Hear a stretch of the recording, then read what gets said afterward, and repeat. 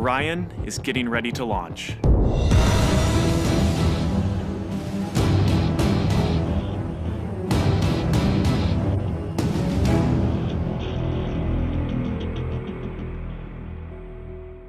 My name is Kelly Smith, and I work on navigation and guidance for Orion. Orion is NASA's next-generation spacecraft. Built with versatility in mind, it can take astronauts deeper into space than we've ever gone before, to an asteroid or even onto Mars. For these missions, Orion has to be one tough spacecraft, withstanding high speeds, searing temperatures, and extreme radiation. Before we can send astronauts into space on Orion, we have to test all of its systems. And there's only one way to know if we got it right: fly it in space. For Orion's first flight, no astronauts will be aboard. The spacecraft is loaded with sensors to record and measure all aspects of the flight in every detail. It all begins with launch aboard a Delta IV Heavy rocket.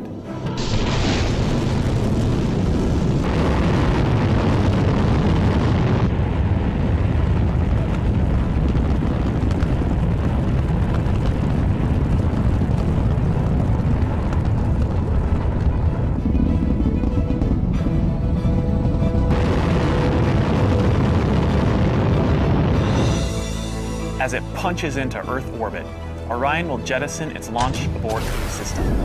The abort system is a safety feature designed to pull Orion and its crew out of danger if there were a problem with the rocket during ascent. Orion's journey is just beginning. As the spacecraft and the upper stage begin their first lap around Earth, Mission Control in Houston is monitoring the progress of the flight. Orion's over 100 miles up and going about 17,000 miles per hour. Just as it passes over the Indian Ocean, we lose communication.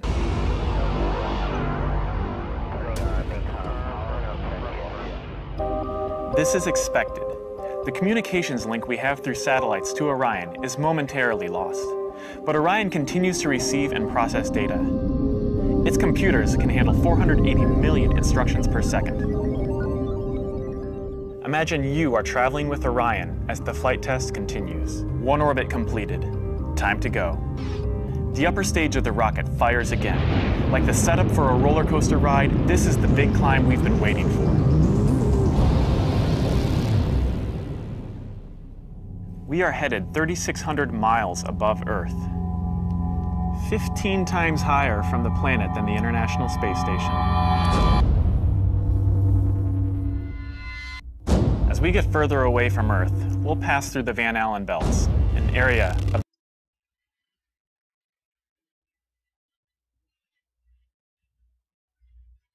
dangerous radiation. Hey everybody, it's Krusty Christofferson coming at you live from our studio. How's it going, folks? Well, here's a NASA engineer basically admitting that they have to come up with new technology in order to get past the Van Allen belts that contain massive amounts of radiation, and this would totally prove that the moon missions were fake. And of course, anybody with a functioning brain knows that's true, that they faked the moon missions and basically recorded it in a studio somewhere, some sound stage. And you can see this guy right here is giving you the 777 order out of chaos code. He's writing it on the screen here. He's making a little squiggly line, but of course you can see that makes the 3 sevens. And I showed you earlier where I stopped it, how he's going to make 3 sets of 777s, and it's 777. Either way you go, for order out of chaos, the same code they use in all the hoaxes, staged events, and fake news stories. So this whole idea that man can go into outer space and go wherever they want to go, and they have rocket ships to go to the moon, and they can go to Mars, and they're going to colonize Mars. It's all bullshit. This is all fakery. This is all done for profit. These are very sneaky, crafty people, Freemasons, just creating a fake reality for you in order to make money for them and their family members. Basically, they're creating jobs for themselves that have nice benefits and pensions and everything else, and salaries for them. And it's all deception by design. And you can see when they showed this this rocket taking off. It almost looks like it's CGI, and I have to believe maybe that's what all they did was give you a CGI image of a rocket taking off. I mean, they claim that this is witnessed by live spectators, but who knows who they let in there to see that. It could just be their little Freemasonic agent people who go in there and witness these takeoffs. And I've never witnessed it personally. I don't know anybody who's witnessed these rockets taking off.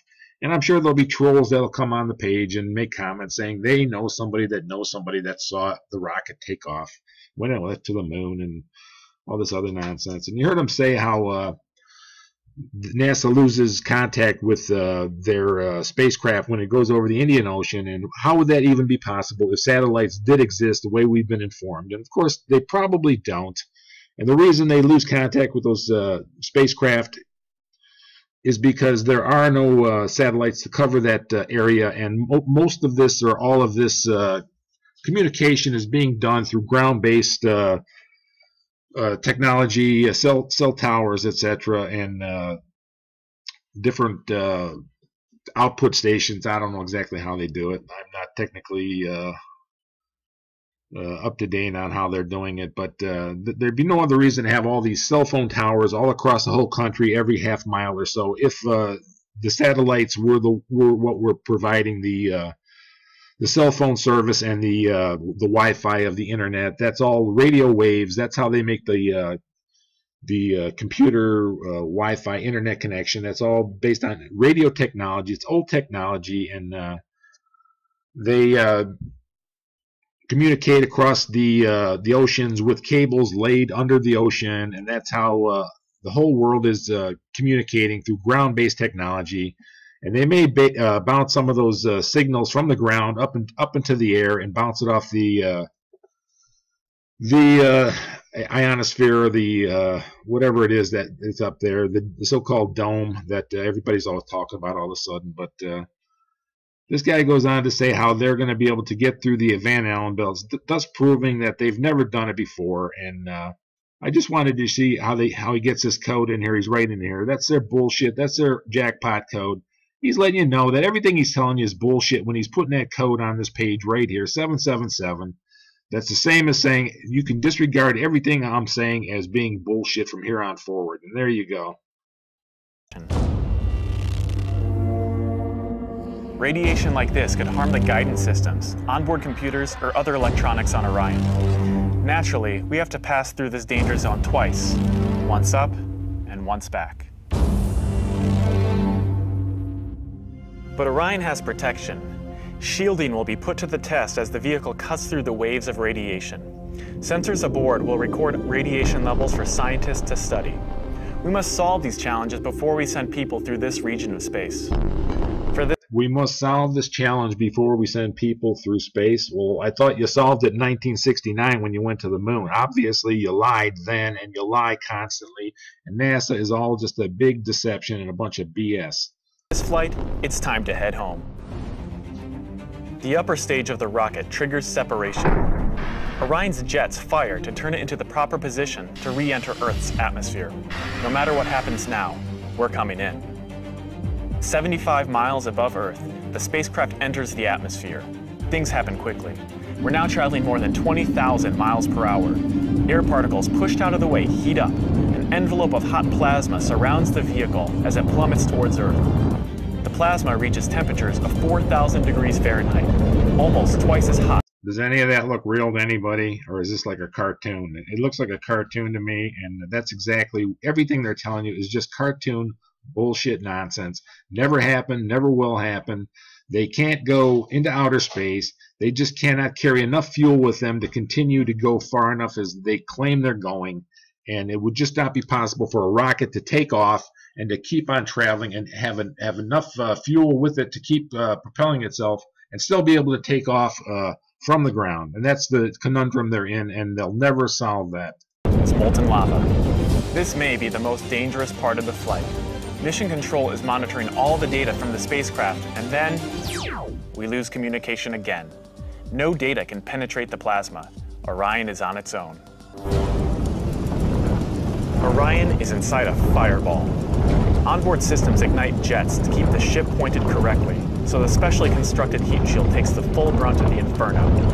This is the largest heat shield of its kind ever made. Orion's computers command the spacecraft to bank like an airplane, keeping a precise path to the landing site. Even though we've slowed from 20,000 miles per hour to about 300 miles per hour, we're still traveling amazingly fast. We must slow down to safely land in the ocean. Luckily, we have parachutes. Specially designed for Orion, the parachutes help us hit the brakes, but not too quickly. One day people will be aboard, so deceleration must happen in stages to keep things comfortable for the crew. The forward bay cover jettisons.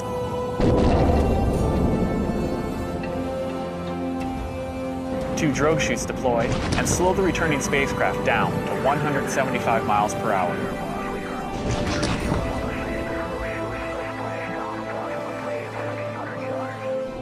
Then, the three main parachutes open.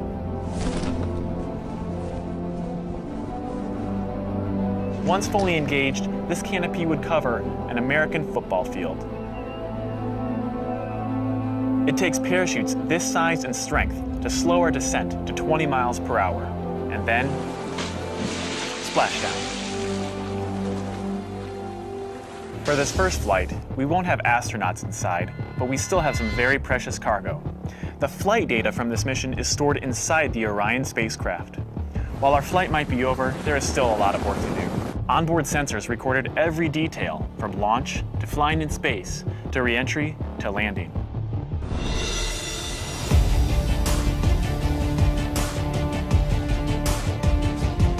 Flight tests are difficult and complex, but they give us confidence that the systems we have designed work under real flight conditions. It's great to be a part of this first space flight for Orion, and we're looking forward to beginning a new chapter in human space exploration.